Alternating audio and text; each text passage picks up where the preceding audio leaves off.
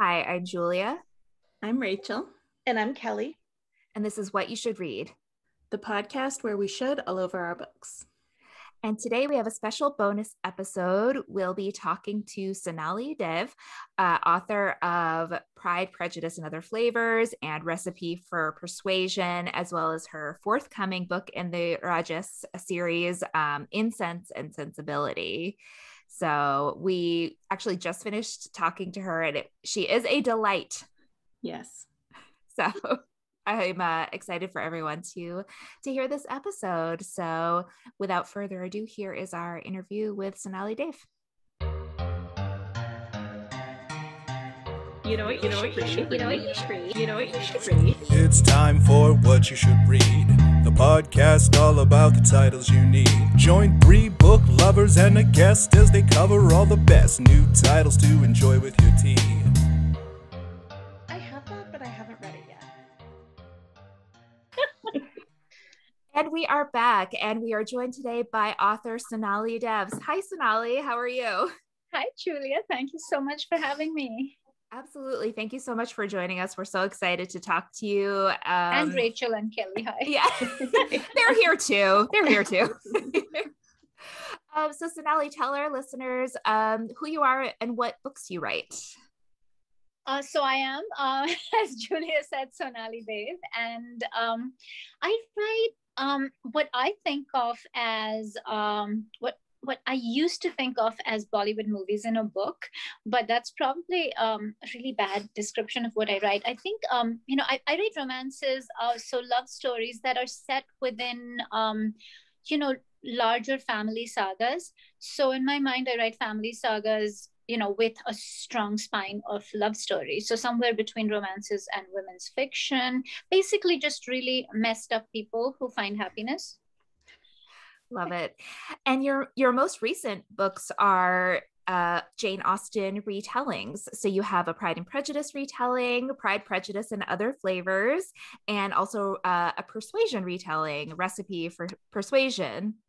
And all of your book and these books are centered around the Rajesh family. And so I'm curious to know if the kernel for the idea for these books started with the family, or did you think that you wanted to write a Pride and Prejudice retelling and then the ideas stemmed from there? So it's usually with me a mess. And I can never, really tell you exactly where the genesis of a particular book was, because it's so many pieces. But with the Rajes, this series, which starts with Pride, Prejudice, and Other Flavors, and then has Recipe for Persuasion, and then there's Incense and Sensibility coming out this year, and then the Emma retelling, which is, which doesn't have a title yet, next year. So I grew up reading Jane Austen. I was introduced to her in 6th or 7th grade was the first time I read her, and hopefully we'll get to talk about that experience in another question, but I'll try to keep this short. Simplest way to say this is that she changed my life. And so I just, I wasn't seeing a whole lot of, we were reading a lot of classics, and even the Indian stories around us that, Bollywood films, all of that didn't have too many female protagonists and didn't have women who seemed to have any self-worth. And this was the first time I read female protagonists who wanted something, got it, and didn't die, a sad death or go crazy. And so, and end up in an asylum. So it was seeing something in a book that I inherently felt inside myself, which I wasn't seeing reflected too much around my world, but I knew to be true, and just as a base belief. And so that was, across 200 years, her words touched me in that way. And so I always knew, and I always wanted to be a writer, and I always knew that was going, that was something I wanted to do. I wanted to, to do something with those stories. And then, of course, it's been done so much. And by the time I, was a writer and not just a child thinking, someday I'll be living in a cabin somewhere overlooking the ocean writing, which, by the way, hasn't happened yet. But when I was a working writer, Bride and Prejudice had already been done. Bridget Jones' Diary had been done. So there was a lot of. I mean, it was actually a subgenre, Jane Austen retellings, and I knew that was not what I wanted to do. I didn't want to just take the book scene by scene and swap them out with a different time and culture. I have enjoyed books like that. This is not me trying to say that is easy to do or anything, but that was not my intent. I wanted to take the things I had learned from her work as a person, the personally, important themes from her work, and translate them into completely my own stories. Mm-hmm. And that's where these books came from. And then, of course, there's this other mishmash that goes on in your head. I always wanted to not continue to reinforce this whole poverty porn that goes with South Asian literature, which is not to say that those are not important stories to tell either, but they shouldn't be the only stories told, right? And there is a whole class and privilege thing going on in South Asian culture that also transfers with migration, with immigration. And so those are the stories I've always gravitated toward, or I was at that phase in my life gravitated, that I hope that will change. And so there will be, new and different stories. But that's kind of where the Rajes came from, because I wanted to explicitly examine privilege, which again ties in, came from a place of Jane Austen's themes, which I think are a lot about class and the culture that goes with class. And so I wanted to explicitly examine prejudices. And Darcy, I think, Mr. Darcy is a character who embodies the height of privilege of his time. And so I wanted, and of course, again, a whole different conversation about, can we in 2019 write a woman who is that comfortable with his own awesomeness or his own privilege. And so that's where Trisha came from. And to give Trisha the gifts of Darcy, which is, forms the basis of his character somewhat, and forms the conflict of the book, I actually listed out all the privilege of our time. And that was wealth and brilliance, generational nobility, so generational markers of class. So that's where the royalty comes from. That's kind of how the Rajes formed, along with my fascination growing up for the royal families of India. That's kind of a very long answer to your question.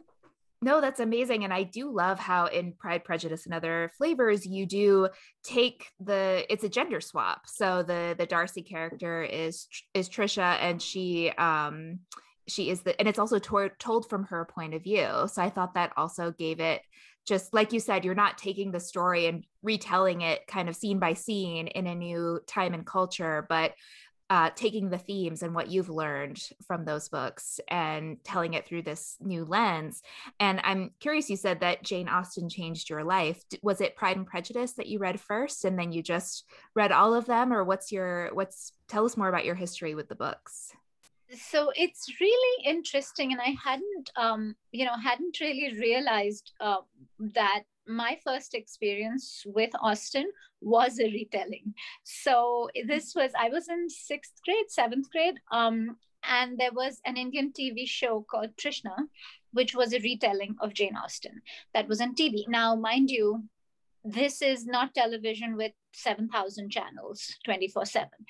This is back in the 80s when, we had, I think we were still at a few hours a day of one channel. And so a TV show was completely this new thing. A TV serial, as we, called it back then, was a completely new thing, and got a lot of media attention. And it was it was this cutting edge thing. And so Trishna was an Indian, was a scene by scene retelling. And it was, I think Lizzie Bennett's character was named Rekha. This was a very long time ago. But she, I think, was the first time that I saw this woman who did not pander at all to the men around her, who was very opinionated, very contrary, and didn't apologize for it, and in the end was loved for it. So this kind of just shook up my brain in a way I cannot explain to you. Yeah. And so, here was, because all of my messaging was that you needed to be to be liked, you needed to, what is the word I'm looking for? Conform. You needed to conform, right. Which is not to say that, Lizzie Bennett is non-conformist, but conform in the ways of being soft-spoken, being the things that are appealing, to the opposite sex, to elders, all of that. And so there was this whole cultural expectation, which Rekha broke in a very almost non-violent way that really spoke to me, and in this very natural way to me. And so I was like, what is this thing, and there was all this talk in these news articles about how this was a retelling of Pride and Prejudice. And so I ran to my library, my school library, and picked up Pride, Prejudice, and Pride and Prejudice, and it changed my life. I was like, this is amazing. And of course, the romanticism of it for a person that age, all of it was just magic for me, the humor, all that. And so and then that led to Persuasion and Sense and Sensibility and Emma, which have always been my 4 favorite of her books. Oh, that's amazing. Yeah. And I think that's probably why there are so many Pride and Prejudice retellings, because of the fact that the main character subverts those gender norms of her time. And while the gender expectations have changed and are different across cultures, there always are those expectations. And so subverting them is always... I don't even think they're that different across cultures. That's true. I think they're silent in some places and more overt in other places. And again, a whole different conversation. Silent misogyny almost feels harder to address than overt misogyny, because if you're able to point to social customs about how you treat your daughters differently, then you have something to change. When you live in a culture like ours here, when it is so subtle that it's the deniability level becomes, that much easier and that much higher. So that's such a good point. We actually did an episode last year that was all about our favorite Pride and Prejudice retellings. And it was right before your book, Recipe for Persuasion, came out. And it was so funny because during that episode, we were like, we love all these retellings of Pride and Prejudice, but it would be great if someone would write a Persuasion retelling. We'd really love that. And then literally the next day we saw your book had come out. We were like, well, we're magic. So you're welcome. Yeah, thank you. So thank you for, granting our wish. So I went out. Yes, exactly. So I went out and bought it immediately and loved it. And I have one more question from me before I turn it over to Rachel. Just that book follows Ashna and her story. And while there is the love story there, what I was really taken by was the relationship with her mom and how you explored that dynamic. And I was curious if when you were writing it, you knew you wanted to really delve into that mother-daughter relationship and her backstory, or if that kind of evolved as you were writing it. Absolutely. It was the story. I when I'm writing a book, I always feel like this is the book I was born to write. And I feel like Recipe for Persuasion is so much my feminine rage. I think of all my books, there's, of course, every new one you write, the great gift is that you feel that way about all your books. But when I was writing it, there was a lot of me in there. And the place that came from, I think for me was this trope in again Bollywood films and even personal stories around me growing up, that basically went like this: a woman or a young girl falls in love with someone her family deems wrong for her. She is then forced into marriage with someone the family deems right for her, and when she accepts that sanctity of marriage, and when she basically puts her head down and accepts her lot in life, she finds happiness. I always found this preposterous. Like, something inside me was just, that is a horrible, horrible story to be telling me and all the young girls. That, I mean, should we have some, all human beings need to accept things, and of course acceptance is a huge part of life.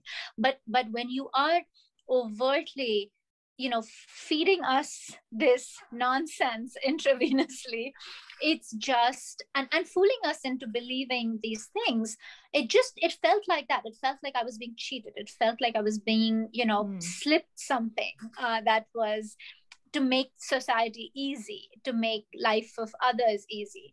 And so I always have a problem with this, with the arranged marriage trope, wherein the trope is that I don't have a problem with arranged marriages. I have a very successful one myself.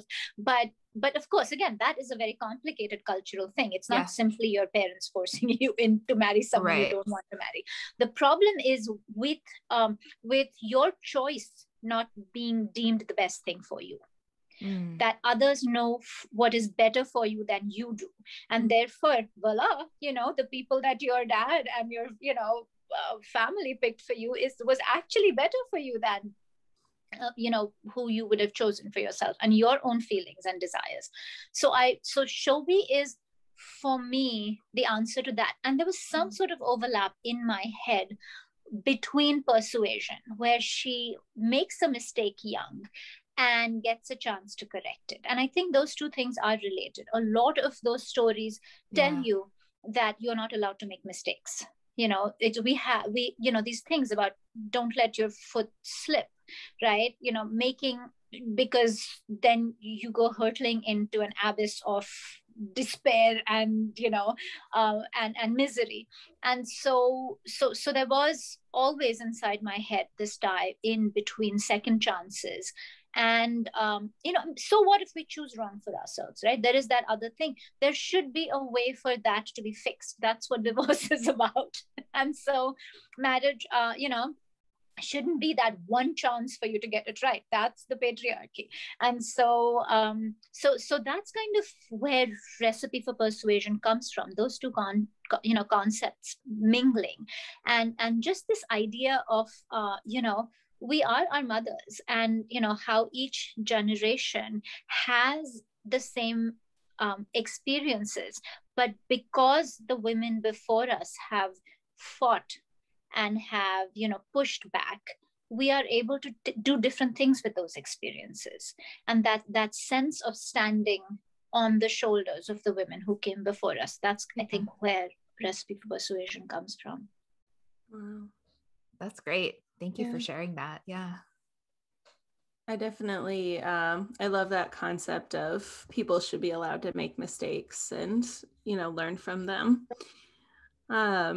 So yeah, I love your books, and, the third one coming out, Incense and Sensibility. And then you said there's an Emma one, and, I'm just curious, like, where you're doing all these Jane Austen retellings. And I also love Jane Austen and relate to her characters a lot. And I read, you had written something for the end of this book that you related to her characters a lot. So I thought that was really cool to read. But I'm wondering if there's any other classical authors or authors that you would be interested in seeing a retelling from some of their books in more of a modern cross-cultural setting. I almost, I had never thought of it this way, but I was at a signing once and I had a reader come up to me and say, well, it's great how you're bringing these stories to the new generation. These are stories they would never have read. And I had never thought of it that way because, I don't really think of these as those exact stories, right? They're just inspired by those stories. But having said that, the kernel of the story, or the heart of that story, there is really no new story, right? You're writing, it's basically what, there's like 3 plots or whatever. There's these theories, but I mean, essentially every story is a person is in, a person doesn't like who they are, or they're in a situation they don't like, and then a person finds a way to like who they are or change the situation, right, or die trying. So that's basically every story. So having said that, I love some of the, I love this whole culture of retellings that we're living in, and there's been some really great stuff. There was gosh, I'm trying to think, Meg Donohue, who did Wuthering Heights last year. And I think our books, it's really gorgeous. Gosh, I'm gonna, By the Sea. It's something by the sea, or that's the kind of title. I'll look it up. But it's Meg Donohue, and she did it. And I think our Pride, Prejudice, and Other Flavors, and that book came out on the same day, in fact, I think. Or one of my 2 books came out on the same day as Meg's. And it's really, really lovely in a way that is atmospheric. She captures some of that whole. Now, Wuthering Heights is a complicated book for me, as I think it is for everybody who reads it. It's so much nonsense in so many ways. It's, as a love story, I think it is completely, nonsense, but as at a macro level, but at a micro level, where she talks about feelings, where she digs into that relationship. It has some of the most romantic lines. It has some of the most beautiful explorations of the act of love and of the feeling of love. So in those ways, I think at the detailed level, it's a very beautiful book. At the expansive level, we can call it nonsense today because we don't live in a time where insanity was the only way that a woman could be with the man again, that could make the choices she wanted. And so there is, of course, there's that there, but that's exactly what I think Meg has done a really good job translating. So she has been able to really get into that, what is deemed right for you by society and by family, and this person who just makes you feel a certain way, who is just part of your soul, and nobody can do anything about it. And it comes with a certain kind of life, and it comes with backing up your choices, and there's just something beautiful about that. And fortunately, in our time, that's a book you can write, and Kathy can have that. And so it's so I love that. I love that because that's almost like this travel through human history itself, right? This is what we could do with the story. This is what Charlotte Bronte could do with that story. And here is what Meg Donohue can do with that story, because the world itself has changed, in these ways. So there's a lot of it. Virginia Kantra has done the Little Women retelling. So her first one is Meg and Jo, and Beth and Amy comes out this year. And in fact, I have it on my Kindle because I have an ARC, and I loved Meg and Jo. And I know there's a lot of, I loved Little Women growing up. And it had its own whole sisterhood thing going on, which was really important to me. And again, she's been able to make those conflicts so relevant to today, and make what it means to be a mother raising 4 girls in her own conflicted, or in her own life and marriage, and how all of that works together. It's just, I think Virginia does an amazing job too. So it's lovely to see that change, to see what was important then and what is important today. And in some ways nothing has changed, in some ways everything has changed. So I think that's the true beauty of this whole retelling culture. Absolutely. I totally agree. I also loved Meg and Jo. I thought that was really well done. Yeah. I would love, Sonali, to see you explore the themes of Little Women Oh, and yeah. sisterhood. I would love that. That would be great. Just an idea. Oh, me? I thought you were talking to Rachel. No, you, No, yeah. you. I mean, I do, I was thinking about that today. I think Pride, Prejudice, and Other Flavors is a little bit a sister book because there is a lot of Nisha and Trisha in there. Mhm. But I have, I was just thinking about this the other day. Not that I'm going to retell Little Women. I think it's been beautifully done. And, but I don't have like real sisters, and I don't have a sister. I have one female cousin who has been like a sister growing up, and I think about her as my sister. Yeah. And of course we, fight like real sisters and love each other like real sisters. But yeah, I haven't. That's it's strange that it's one of those things, right? When something's going on in your head, the world around you reflects that, and people will say things. So I have, it would be that seems like probably the most explored theme in today's literature, sisters and their relationships, and mothers and daughters, but those two. And I've done mothers and daughters. Recipe was that, but certainly, well, maybe we've manifested your next series. We'll see. No, Little Women won't happen.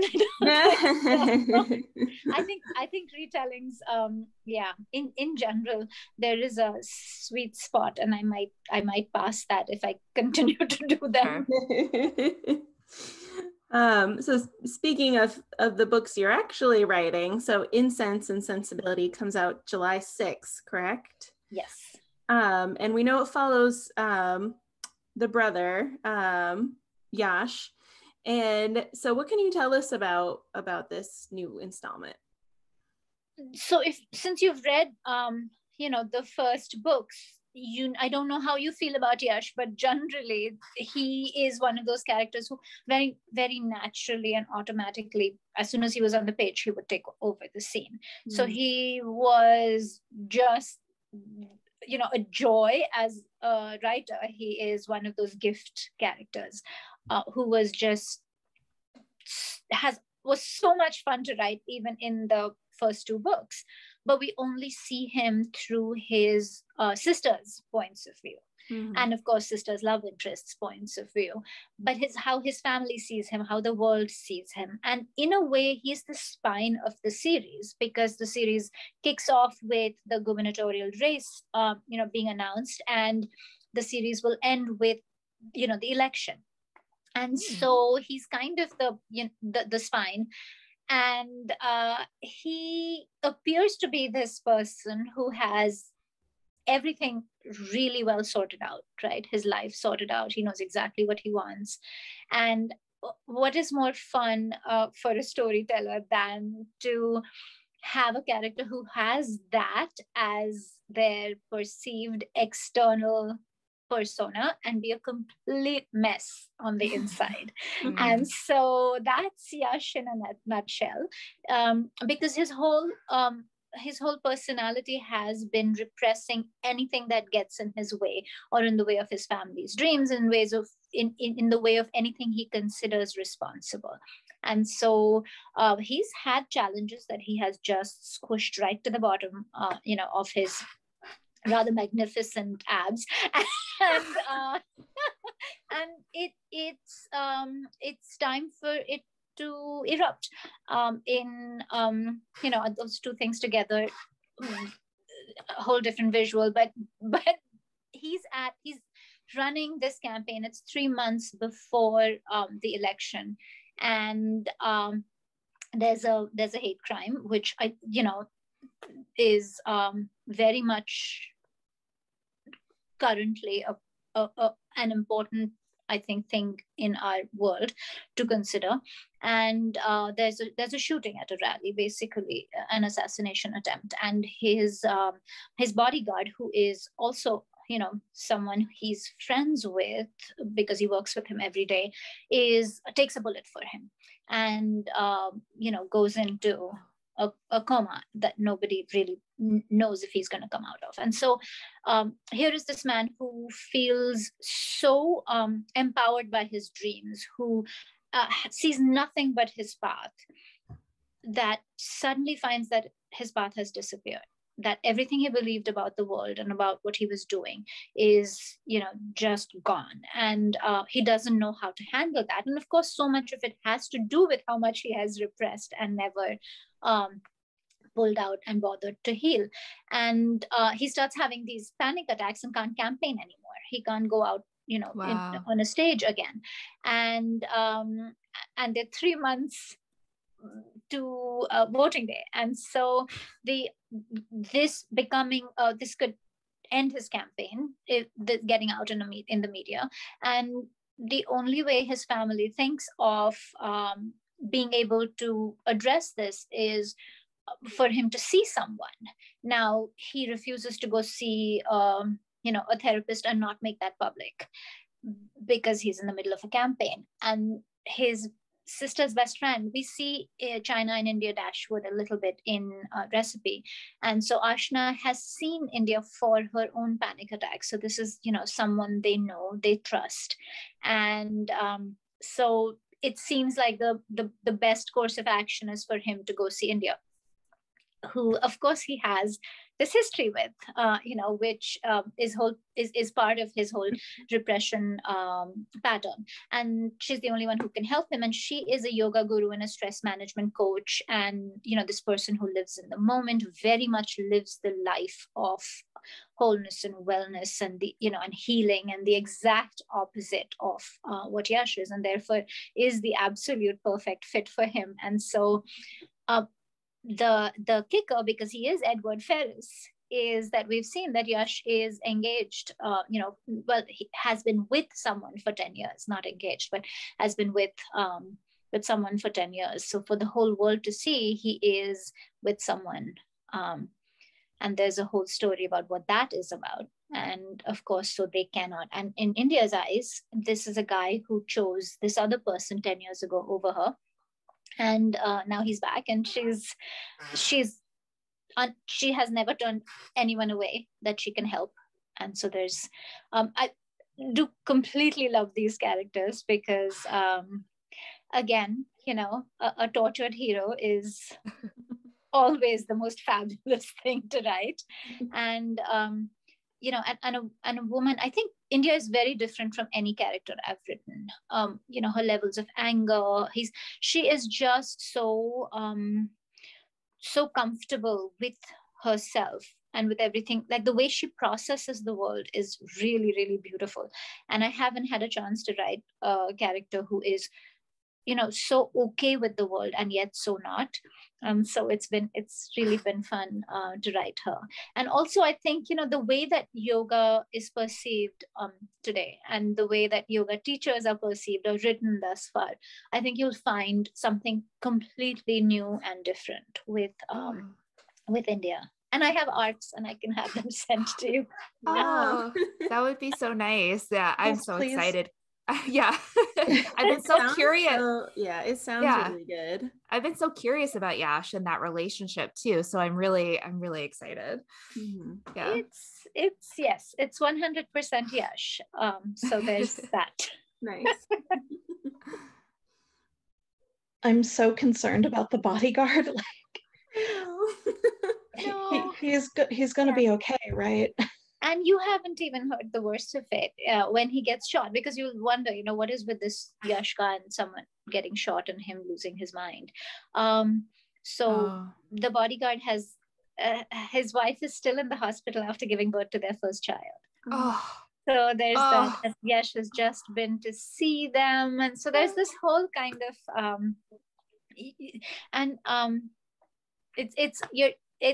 I got to say things I wanted to say with those two. They're really lovely couple. So Abdul and Arzu and their new little baby Naz. So it's kind of just I think that readers will really connect with that whole thing.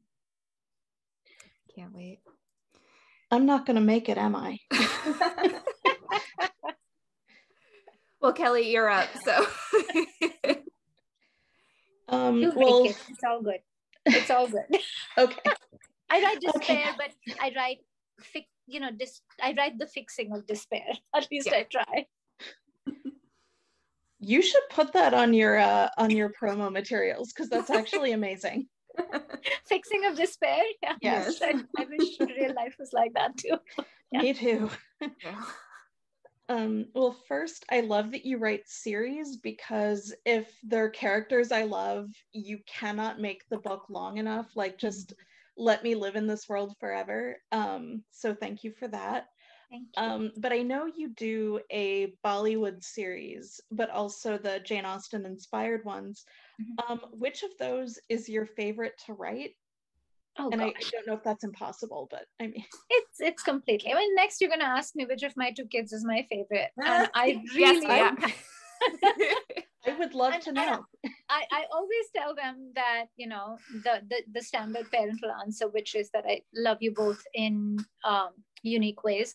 But I do feel like that is that's an impossible question, and that is very much the, you know, that comparison is very valid, because there's no way. There's just, you know, there is you could get me started about, or maybe I'm blessed and really, really fortunate that I don't have that. I am told by author friends who have written more books that a time will come when I will write a book simply because I'm on contract for it and I have no option but to push through and, you know, pull my big girl panties on, and I don't have, you know, but every book is a labor of love, and every character, you know, at some point I keep thinking about these old books or stories about authors who, you know, at one point are not able to contain the characters and worlds they've created within their own brain, and so it causes you know, mental illness. And I wonder, you know, if that is not an entirely because these characters continue to live in a very, very real way. Sometimes I know more about them than I know about real people I know. So it is an absolutely impossible question to answer. There are different things, I think, from a reader perspective. You know, I hope that all of the books work for all people, but it, to some extent, I think that there's a difference in what the stories are. Of course, the first 4 books, which are the Bollywood. So again, that's not only Change of Heart and Distant Heart are truly series, and Bollywood Bride is kind of, you know, could be considered that. They all stand alone. A Bollywood Affair is thus far my only completely independent book. Although I do this little nod to them at the end of the 4th one, just because I wanted to kind of tie them all together. But those are much more traditional Bollywood films in a book. So they are Bollywood style love stories in their purest. You know, they're over the top. The conflicts are really large. You know, you should feel, you know, operatic Bollywood music burst in your head. Like that's, you know, if you can imagine where the choruses happen, and, you know, so it's very much stylistically that. And it works for some people and it doesn't. I feel like the Rajes is, you know, in that way, more new Bollywood, which is not like old Bollywood, you know, which is much more melting pot, much more, you know, a larger cast of characters and a larger cast of relationships, which are there in the Bollywood books, but the focus is very squarely on the central couple. And I will also say that within the Rajay books, the Pride, Prejudice, and Other Flavors and Recipe for Persuasion are more large canvas than Incense and Sensibility and the Emma book, which are going to be more traditionally romance in structure. So that was your non-answer. So which of your kids did you the one who's in the room currently. Yes. Nice. And also, and I I feel like this has been the best Sunday in quite a while, but also we're keeping you from working, which I don't know how I feel about that, but kind of badly. Yes, because before we started this, I just told these lovely ladies how they can take all my time because I'm looking for ways to procrastinate writing. So you're very kind, Kelly. And procrastinators are my people. Oh, sorry, what? I said, and a taskmaster, so thank you. I mean, procrastinators are my people, but what are you working on now? Can you say? So I am working on the Emma book. And you know, we were talking about you were talking about book length, and it's this book has been, I'm gonna get done with this within the next couple of days for the past month. And so that's kind of where I am. And yeah, it's I always think I'm gonna 90,000, 95,000, and then 120,000 later. You're like, okay, but yeah, that's what I'm working on, and I'm pretty close to finishing up the first draft, which means I will rewrite it 100 times. But that's my hard part of the process. Yeah. Once that is out, then I'm like, I got this. But until then, I'm like, somebody please help. Mm-hmm. Can't wait. Yeah.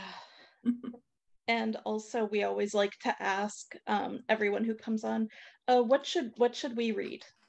What recommendation would you have for us? So I can tell you things that I have recently read and really enjoyed. Accidentally Engaged by have you guys read that yet? I just bought it, so I'm excited to read it. The Farah Heron, I think I'm saying her last name wrong, and but I think it's Heron. Farah Heron, Accidentally Engaged, totally delightful, completely. It's set in this building in Toronto, and it's a fake engagement set on a cooking show. So can it get any better than that? But I think the most lovely part is Rena, the main character, actually both of them, their voice, it's funny. Like it's just really lovely and funny and touching. And I feel like Farah's really come into her own. It's her second book, and it's just splendid. And then the Dating Plan, which is Sara Desai, came out last week. So it's I forget what month we're in. So I'm just so thrilled to have these South Asian romances that are so just bananas funny and and bantery, and have these completely messy yet lovely heroines, and these incredibly hot heroes, and are getting into all sorts of situations that are sexy and over the top funny. So I think this is what I wish I had this when I was a young woman, and loved romantic comedies and did inhale them, but I would have loved to see, these are the heroines I would have loved to see. I'm actually reading The Marriage Game right now by Sara Desai, and I have The Dating Plan. It's so much fun. I'm having a really good time reading it. Yeah. The Dating Plan also has moments when I was just like, laughing out loud. I was just good. It's hilarious. It's just fabulous. Both of them. I love them. Good. Can't wait. Great. Well, this was wonderful. Such a delight to have you on. Thank you so much for joining us. Please let us let our listeners know, where can people find you and follow you on social media? So I am at sonalidev.com. And all my social media contacts are on there. I do Instagram a lot, Facebook a lot. I'm very, almost non-existent on Twitter, but you can find me there if you have a microscope but and a compass. But those are so Instagram and Facebook. And then I have, if you are a reader that and you want to talk my books and talk to me about them, then I have a reader group called Dev Nation, so Dev Nation on Facebook. And I also have a newsletter that I call the 3 R's. So it is recipes, recommendations, and a really bad joke. And my family sends those to me in group chats, and I thought I should share. And when you sign up for my newsletter, you get a free e-recipe book. So because books are a large part of my life, and of my food is a large part of my life and my books. And so those are the ways. I also do these, I've been giving away a lot of ARCs on my Instagram account, and I've been teaming up with other authors that I'm excited about their books. And so I've been doing these joint ARC giveaways, and we just ended one for Denny Bryce's new book, which is another one I'm really excited for people to read, Wild Women and